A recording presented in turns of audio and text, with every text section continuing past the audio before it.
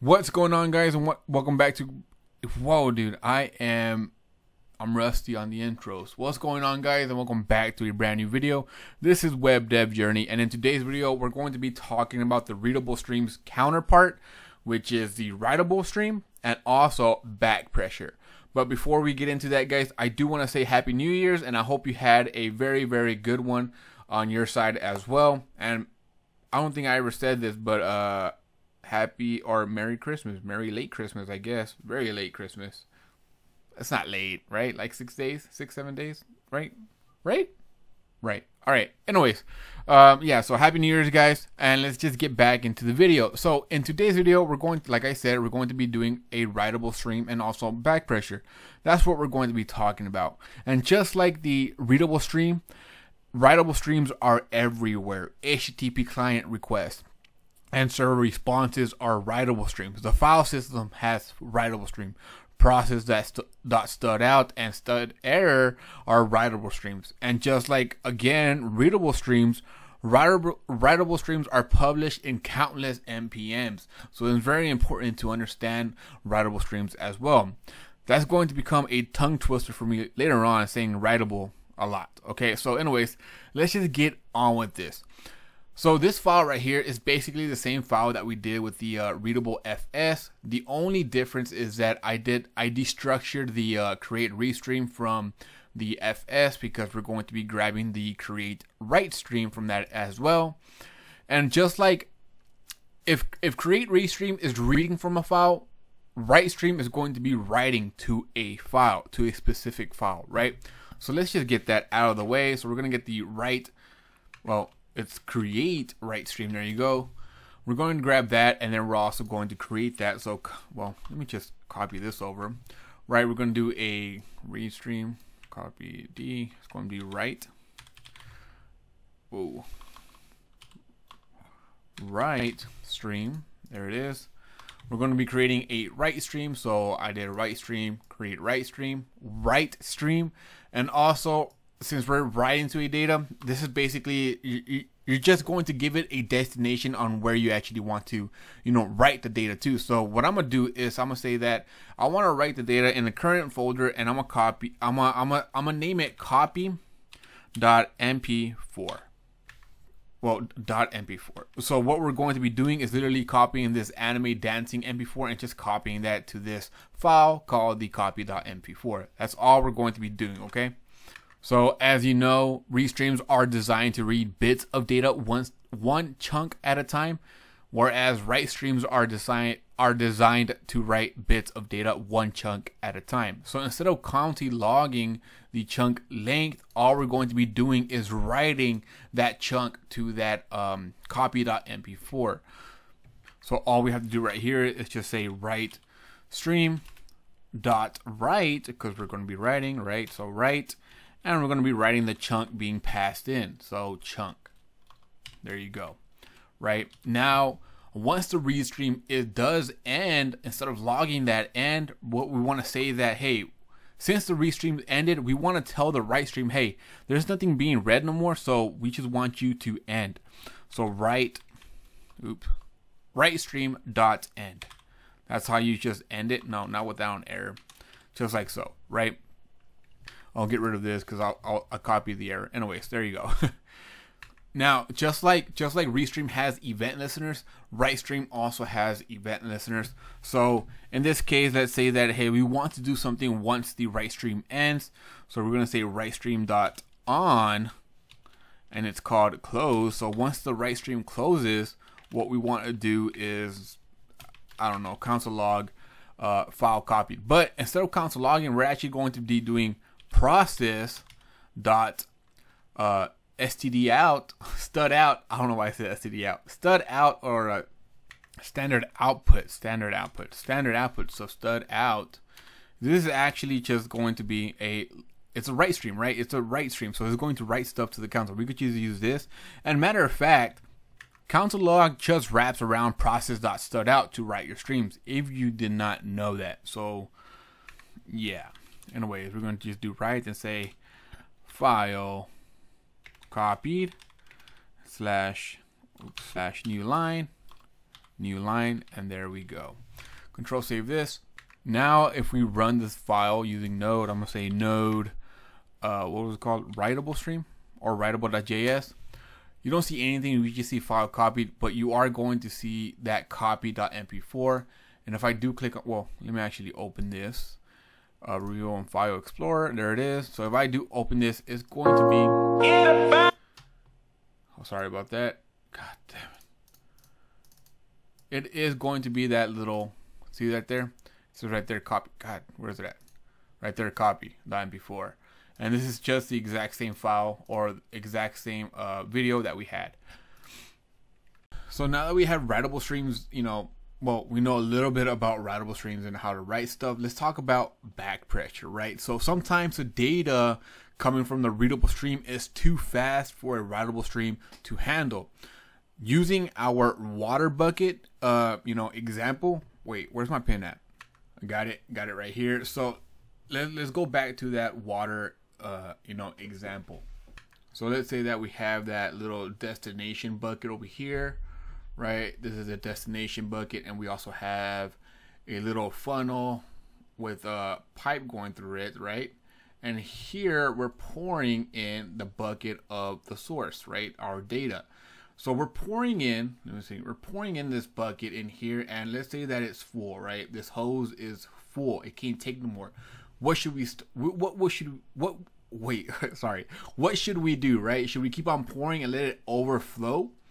No, that's pretty bad, right? So what we do is actually just stop. Let me get rid of this stuff.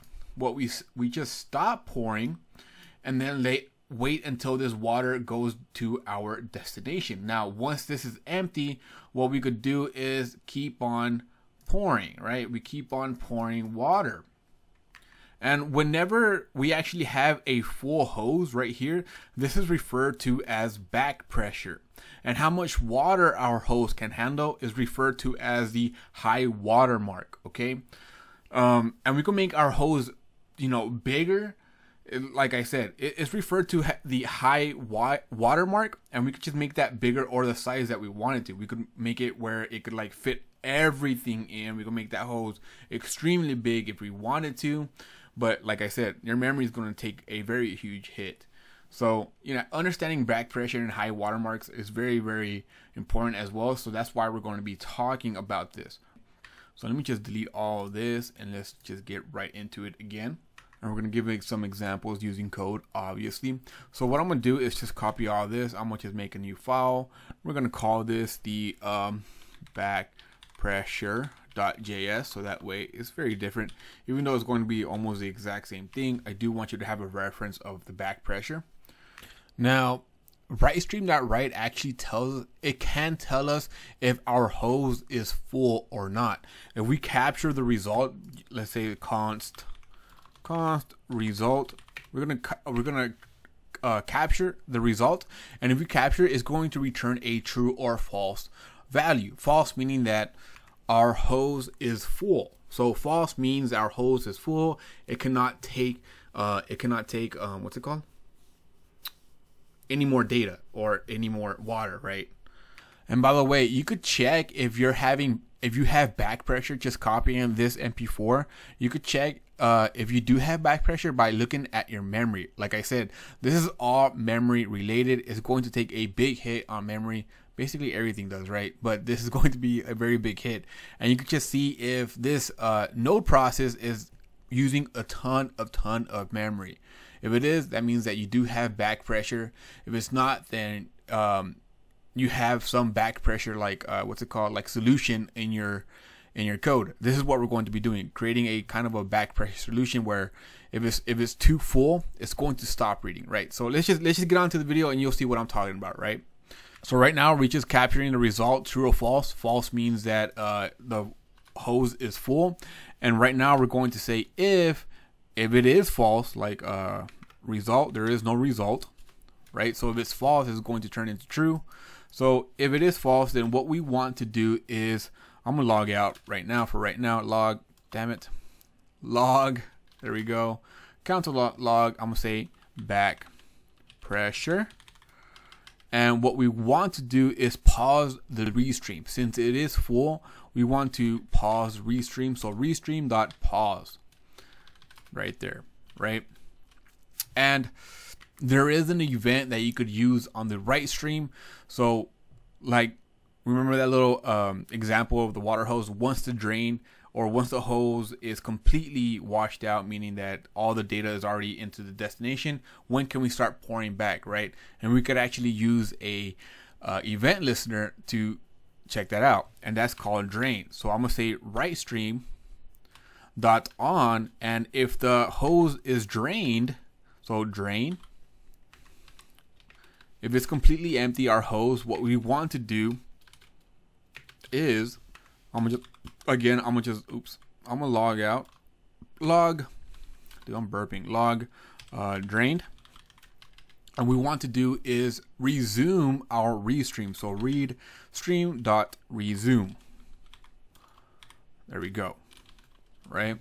And now we could check that out and see if it's all good or not. So if we clear this out and do node back pressure, you're gonna see that we have a ton of back pressure. Look at all this back pressure, right?